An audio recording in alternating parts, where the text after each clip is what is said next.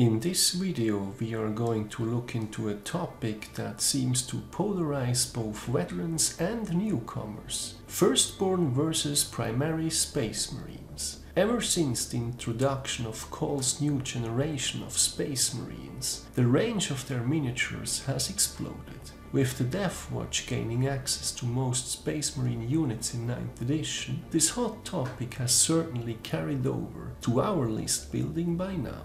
In this first part of a double episode, we will look into building a 2000 points list for the Deathwatch, consisting entirely out of Firstborn Space Marine units. In the second part, released at a later time, we will then attempt the same thought experiment with only Primaris units. Welcome to SwissHammer, your channel for modeling in Warhammer 40k. My name is Tammer, and I will be guiding you through this video. Before we dive into list building itself, a friendly reminder that I have previously released a beginner's guide to building a 2k Deathwatch list for matched play. If you're completely new to the game and haven't seen this one yet, I recommend checking it out as it covers all the basics. The link is in the description. I am aiming these kind of guides at newcomers and older players returning to the hobby after an extended absence. In addition to that, creating a list like this on what I would refer to as fluff elements always brings the risk of not being as competitive as it could be. This is simply due to intentionally limiting ourselves to certain units, rather than making use of the full toolset. With all that said, let's take a look at building our Deathwatch Firstborn list. I do stick to matched play rules, and while I may mention a Forge World unit here and there, I will also stick to units available in the Space Marine Codex and the Deathwatch supplement. This is in order to make the list as accessible as possible. First, I would start by adding my auto-includes. In case of our Firstborn-only list, this is more of an auto-exclude, aka no primaries. Just aside, we are of course going to include the ever-popular Apothecary with the Selfless Healer Warlord trait. Surely you didn't think that we are going to skip this one. Beyond that, I would not want to put further restrictions, so we are moving right to meeting the requirements. As we are taking a battalion detachment, we have 2 HQs and 3 troop slots to fill. An easy task for a Deathwatch army. First, we will start with the HQ choices. Fortunately, the Deathwatch has plenty of strong HQ choices, and many of them are indeed Firstborns. The Watchmaster himself, which is the Chapter Master equivalent, is actually Firstborn, so this would be working in favor of a Firstborn-only list. Personally, I'm not a huge fan of his fixed loadout, and with mobility being fairly limited, so I would in most cases prefer a captain out of necessity. For Firstborn choices, we have either a Xenophae/captain with a jump pack or a captain on bike, 2 strong contenders. Depending on the exact loadouts, they will end up around the same price tag, with the biker captain being a bit tougher and potentially cheaper, but without access to a Xenophae's blade or the chapter master style rerolls from the Watchmaster. Additionally, we will include a librarian and a chaplain, both with jump packs to keep them mobile. For the librarian, we picked the Xenopurge discipline with at least Primorphic Resonance and fortified with Contempt. For this example list, I went for double Warlord traits and a relic on the captain, paid for the chapter command upgrades on both the chaplain and the librarian, and also picked 2 additional relics, including the beacon and chalice, to pull a slow kill team up the board. Obviously, these exact loadouts can be adjusted as needed. I did not take the otherwise popular Dominus Sieges for the 5+ invul save bubble, as the majority of this list will have invul saves already built in.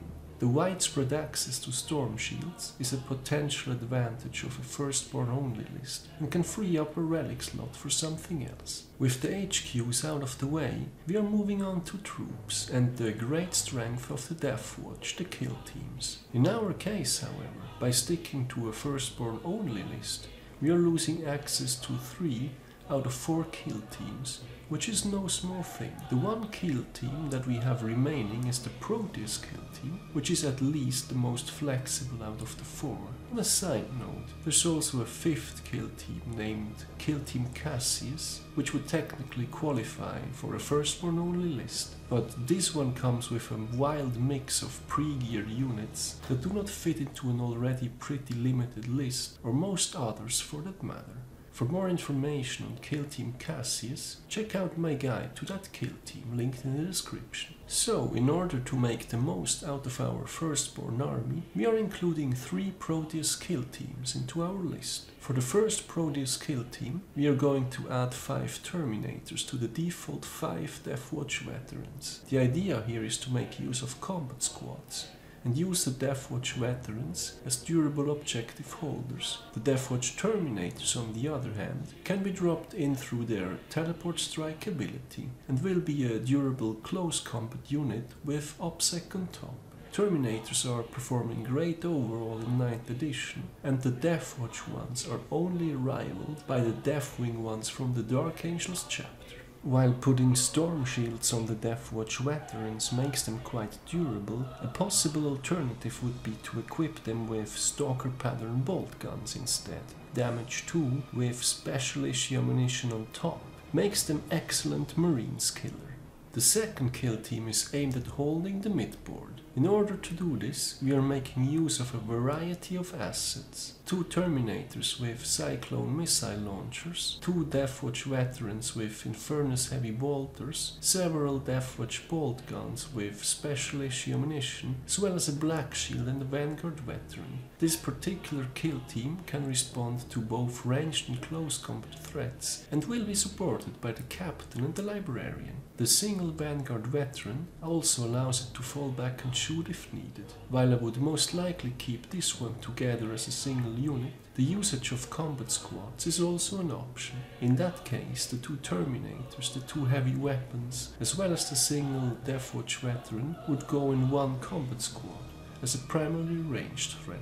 The other combat squad is more close combat oriented. For the third and final kill team, we have a disruption unit that I recommend using with combat squads as following. The veteran bikers and the single Vanguard Veteran are mobile and retain the infantry keyword. As the bikes don't have an invul save and you don't want to lose the Vanguard Veteran, it's best to keep them as hidden as possible, which should be easy enough to do thanks to the mentioned infantry keyword. The other combat squad is the standard durable Deathwatch Veterans with storm shields kind of approach. The reason this one has the Aquila specialism is tied to secondary objectives and our next pick, the Vanguard Veteran squad. With the requirements and the core of our army out of the way, it's now time to fill any remaining gaps. In order to bolster our close combat capabilities, a full squad of Vanguard Veterans with jump packs, Lightning Claw and Storm Shield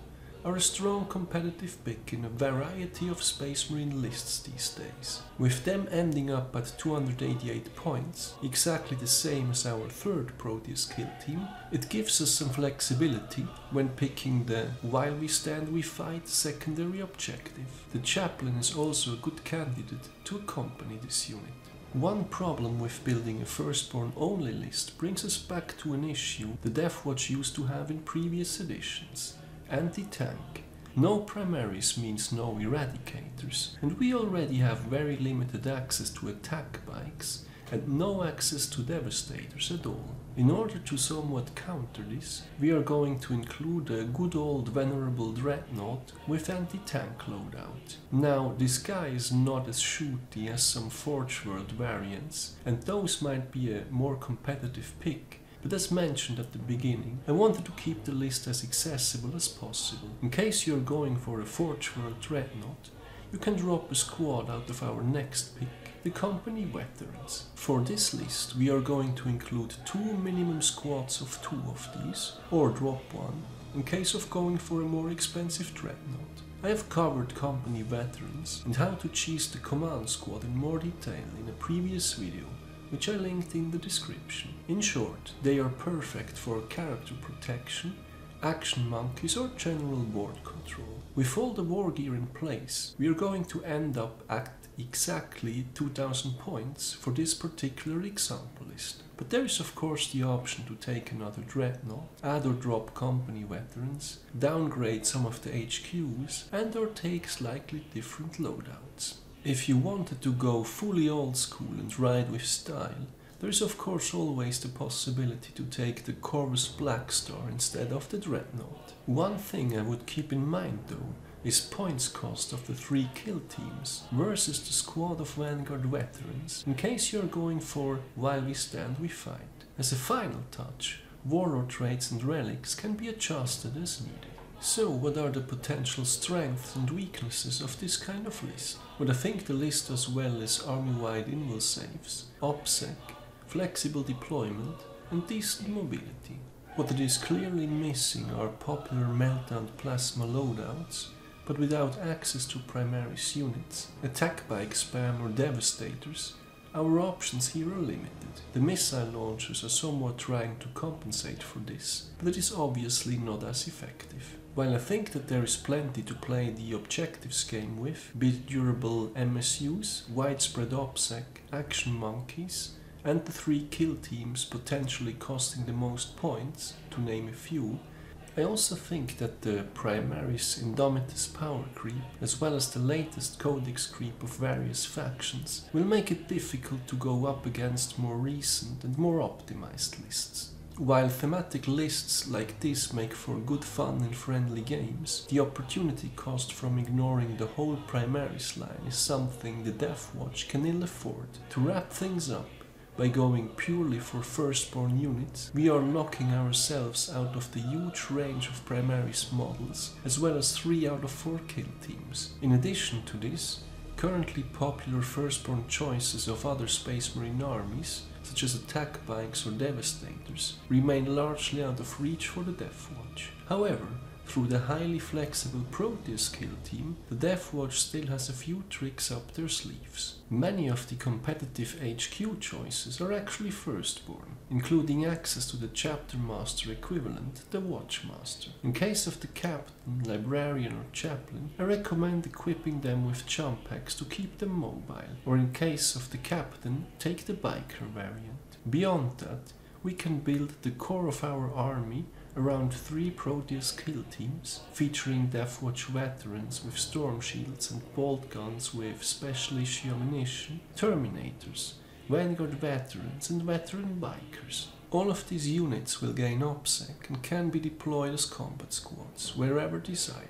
I recommend deploying the Terminators via their teleport strike ability. A slow-moving kill team could also be pulled through the Beacon and Chalice. Outside of these 3 kill teams, we complement our list with a Venerable Dreadnought, or even a Forge World variant, in order to get some anti-tanking. If we wanted to go fully old school, we could also take a Corvus Blackstar over the Dreadnought. Furthermore, a full squad of Vanguard veterans with jump packs, Lightning Claw and Storm Shield is a highly mobile, close combat threat that we are seeing used throughout a variety of Space Marine armies. To round things up, a minimum squad of 2 company veterans can offer character protection and or perform actions. Last but not least, we are of course taking a Chief Apothecary as well.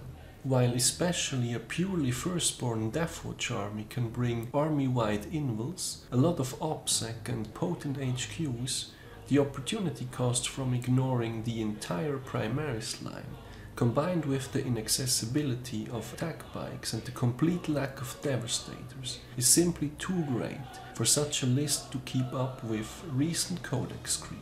Whenever creating themed lists like this, expect a drop in overall competitiveness as a result. Doesn't mean that fun and friendly games or crusade-style settings cannot be had. So that's it for building a Deathwatch army consisting entirely out of Firstborns. Have you guys been trying something similar? And what have you come up with yourself? Did I miss any obvious picks? Let me know in the comments. And as always, thank you very much for watching, guys. I hope you have been enjoying this video. Give me a thumbs up if you did, and don't forget to subscribe if you haven't done so already. Thanks again and see you next time.